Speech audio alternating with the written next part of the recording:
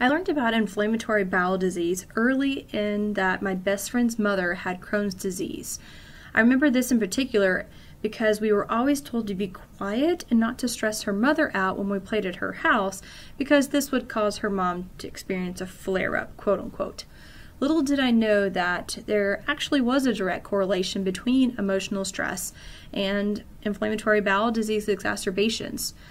Maybe, had I known at the time stress could cause a flare-up, I would have suggested she pick up yoga, maybe some counseling, learn some stress management techniques.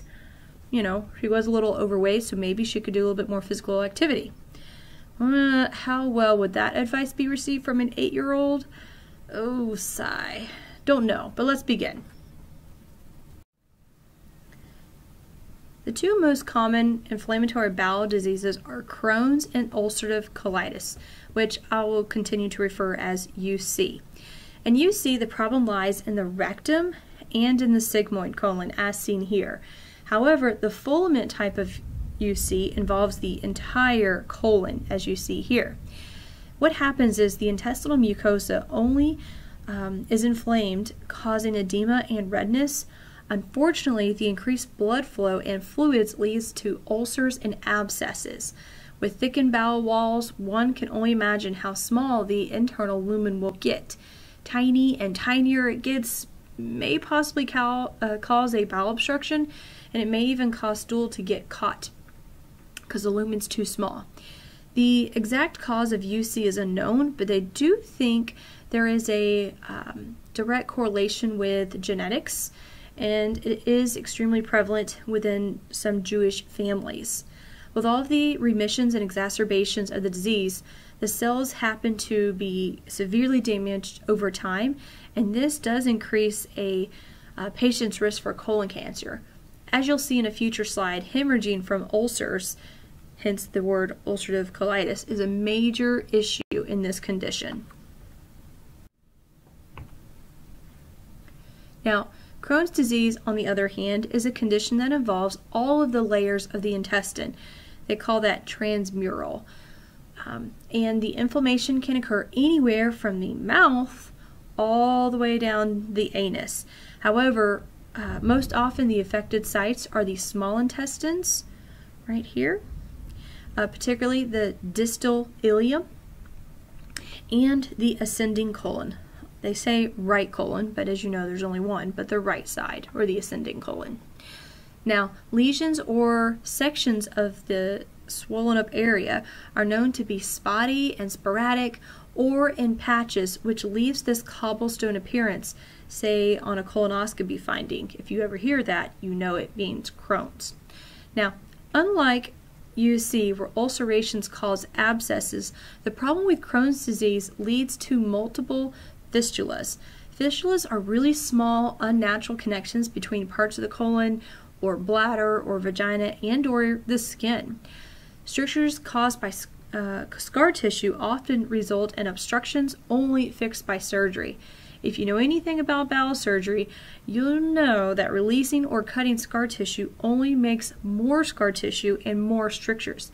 It's a really vicious cycle, so we always hope to avoid going into the belly for a surgery. However, I mean, sometimes these strictures and obstructions are life-threatening and we have to go in there. Another problem with fistulas is that fistulas and intestinal edema lead to severe malabsorption, sometimes to the level of debilitation. Anemia and B12 deficiency is a very common finding in Crohn's disease. Crohn's is genetic, and about 20% of the patients have one relative who is positive with Crohn's, so it is strongly, it does run strong in the families. Also, we have found that people who use tobacco are also of Jewish ethnicity, and even folks who have urban living environments have been noted to develop Crohn's disease. I guess country living has its benefits. Now, there is a table in your book that notes the timing of the onset of the disease, so you can reference it if you would like. And this just kind of explains the differences between UC and Crohn's disease. In nursing school, I actually got the opportunity to mentor a junior nursing student, and she had Crohn's disease, I think, since she was 15. What I remembered most about her Crohn's is that she had to take vitamin B12 shots that I believe she did either every week or every month, and that she was on a very restricted diet. She was Jewish too. If that story helps you remember Crohn's disease, then it served its purpose. Now, these two diseases can easily get mixed up should you not take the time to commit to memory some of these details that we're going to review. Now, in UC, tenesmus is the instant urge to defecate and is a big characteristic of UC. I believe in the video I included in your module, they made a joke about how tennis players get tenesmus and have to run off the court to the toilet about 10 to 20 times a game. If you keep in mind which part of the UC usually affects on the colon, then you can understand that the pain occurs in the left lower quadrant, right over the cecum and the sigmoid area.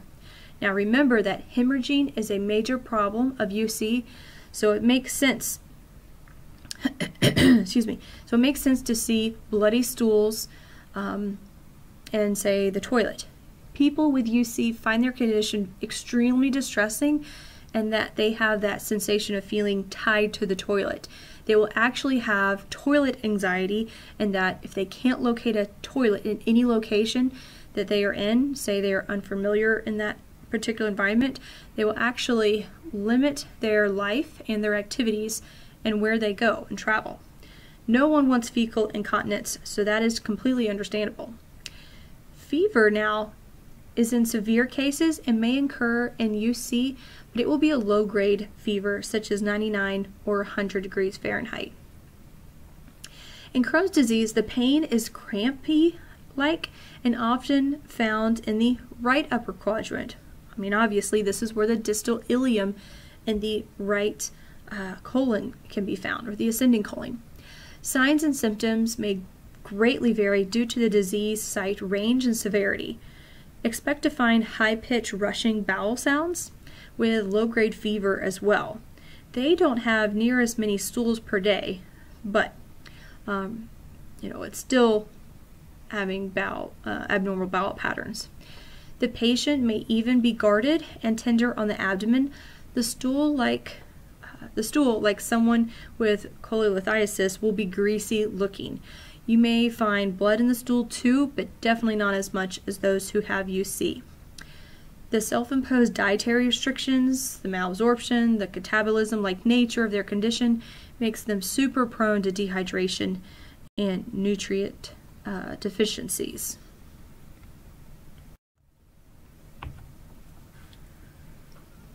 Well, UC patients pass a lot of blood in their stools, so expect the H&H to drop.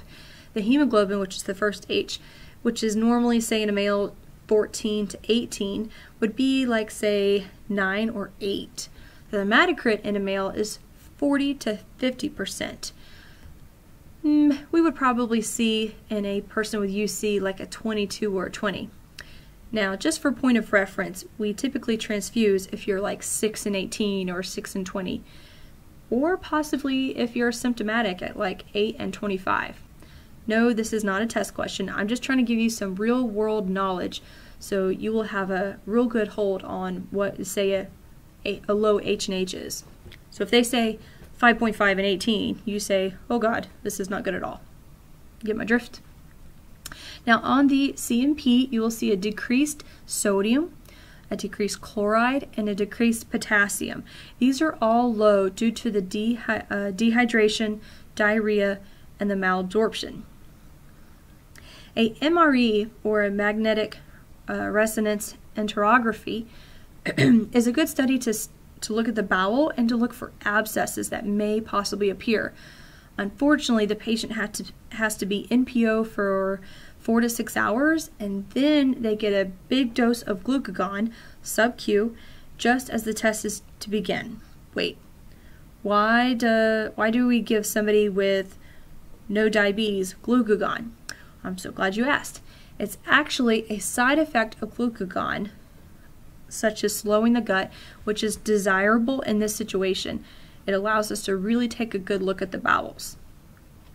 Now, a colonoscopy can aid in the diagnosis of ulcerative colitis, but the bowel prep is absolutely exhausting.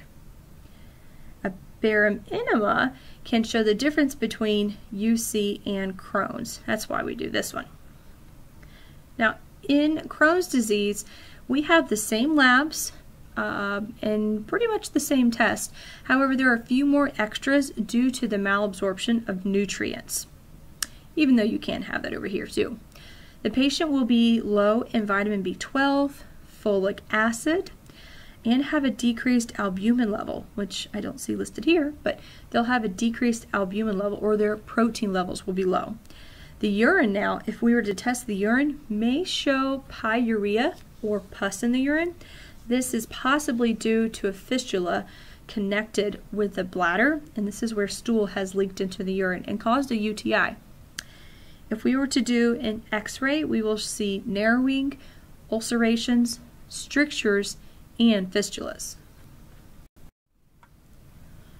Let's talk about the complications of UC and Crohn's disease. The complications of both UC and Crohn's disease can be summarized in Table 57-4 on page 1174. Really, you can honestly say all of this may occur here and these may occur here. That is true, but the book does separate and explain them out a little bit under each disease, like I have separated here. So, do you think a person could go into hypovolemic shock from ulcerative colitis? Yes. May possibly be because of the dehydration. They could also go into hypovolemic shock from blood loss, regardless if it's frank blood, which is known as overt blood in the stool, like you can see it's red blood in the stool, or if you see melena, which means a person has black tarry stool. A patient in general will be pale, they'll be hypotensive, they'll have fast respirations, tachycardic, they'll be dizzy, and they may even pass out a lot on you. Let's speak to the toxic megacolon. Kind of sounds like a supervillain there. Toxic megacolon is a massive dilation of the colon that can lead to a gangrenous bowel and peritonitis. In this situation, antibiotics have to be given. You have to make the patient NPO. You must start IV fluids and even steroids to suppress the immune system. Surgery is a possibility, as a rotting bowel inside someone is no good. Rupture. Colon cancer is likely in both disorders, so instead of the typical colonoscopy screenings that we do for folks who are greater than 50 years of age, those who have UC should get checked in about 10 years of the onset of the condition, and those who have Crohn's can wait a little bit longer, like maybe 15 to 20 years, because their issue is mainly in the small bowel. However, they still need to get checked out for malignancies. For Crohn's disease, expect strictures, abscesses, and fistulas, as all of the layers are swollen and irritated. The bad thing about fistulas is that they are constantly draining. They never heal, and they are dehydrating the patient even further than what they already are dehydrated. The poor nutrition makes them way more susceptible to infections, and they may need TPN, or total parenteral nutrition. We can feed the gut in Crohn's disease, but it's got to be Nivonex. The reason for this is because it's readily digested by the upper half of the small intestine. Those fistulas may even need to have a wound vac placed on it. I don't know the exact dollar amount, but let me just tell you, those are not cheap. In fact, when I was at Sacred one time, a patient accidentally took one home and was not able to be contacted, and the hospital had to replace one, and it was, I believe, $18,000 to buy a whole new wound vac. So don't discharge a patient with that, will you? Let's see. So If you have a cutaneous fistula, inspect skin integrity to be damaged and excoriated and maybe even yeast-like, so you may have to get some antifungal medication for it if they do develop a rash. Ever had so much diarrhea that left you raw down there? Well, imagine that at the site of the fistula exit wound. Since perforation is likely, watch for belly pain, fever, increase in white blood cells, and even changing mental status. The person may go septic on you quite quickly, which means that the intestinal bacteria has gotten and migrated into the bloodstream. Is this lethal?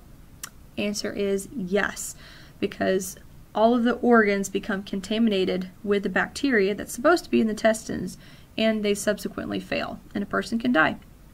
So during exacerbation, the patients typically in the hospital always be looking for signs and symptoms of peritonitis, which can be a result of the bowel rupturing, perforation, which is basically the same thing. Remember those signs and symptoms? Yes, it's board-like abdomen, tachycardia, fever, nausea, vomiting, and I guess even hiccups. Now, osteoporosis. This is the result of long-term use of corticosteroid use. Unfortunately, basically you have to take a drug such as prednisone that cures your ulcerative colitis or your Crohn's disease. However, it causes another problem such as osteoporosis. I call that a bummer.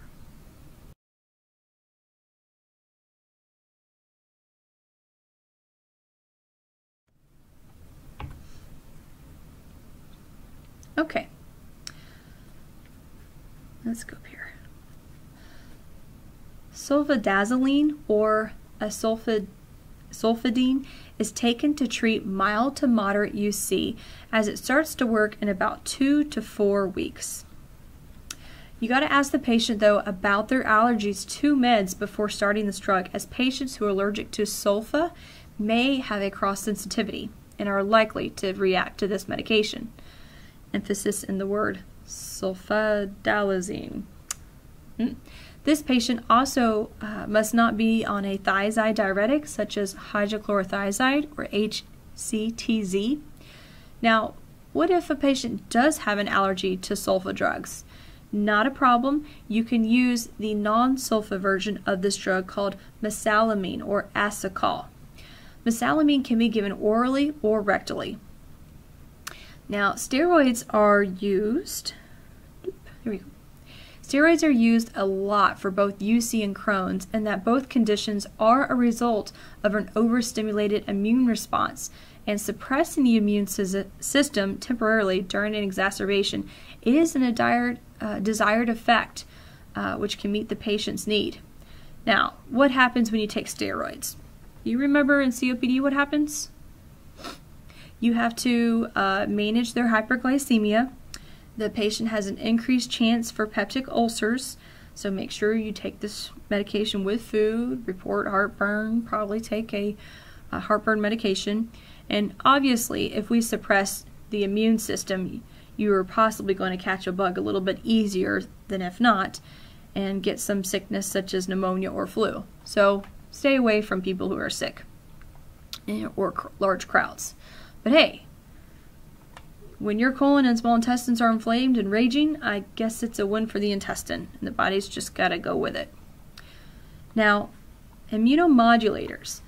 Immunomodulator injections are a new and upcoming class of drugs for all kinds of autoimmune problems for diseases like psoriasis, rheumatoid arthritis, Crohn's, UC, lupus, cancer treatments, etc.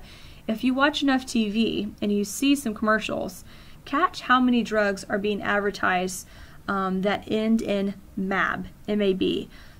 An example would be infliximab, or also known as Remicade, or adalimumab, also known as Humira.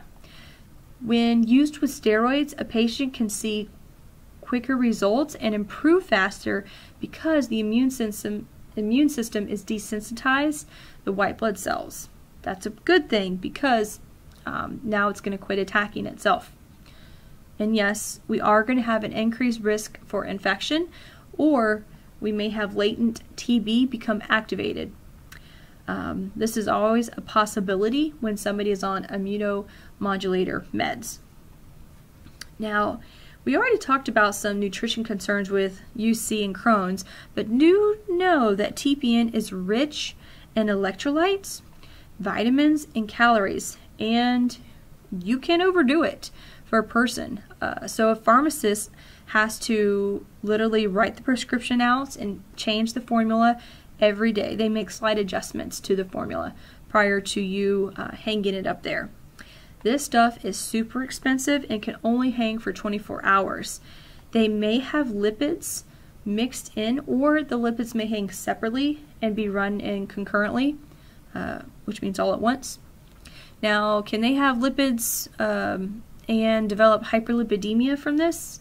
Yes. So frequently you may have to do a lipid panel and see if the person has a high LDL or or triglyceride level. Now, if you had a choice between feeding the gut Vivanex or feeding the veins straight nutrition, what do you think would be the best thing? How do you feed the person the best way? The answer is the gut. You want to try, if you can, give a person Vivanex.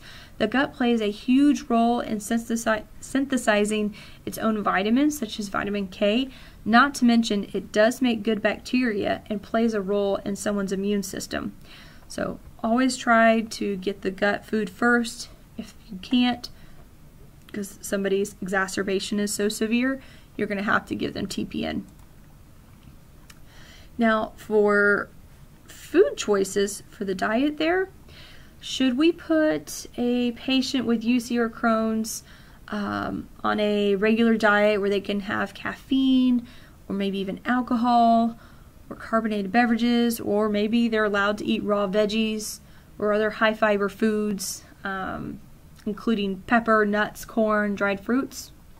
How about products containing lactose, such as milk, or maybe even gluten, non-gluten-free bread? That would be a no. I'm not going to say an absolute no. It really just depends on how severe this person's case is. But these items here that I just mentioned are considered GI stimulants, which may cause cramping and pain.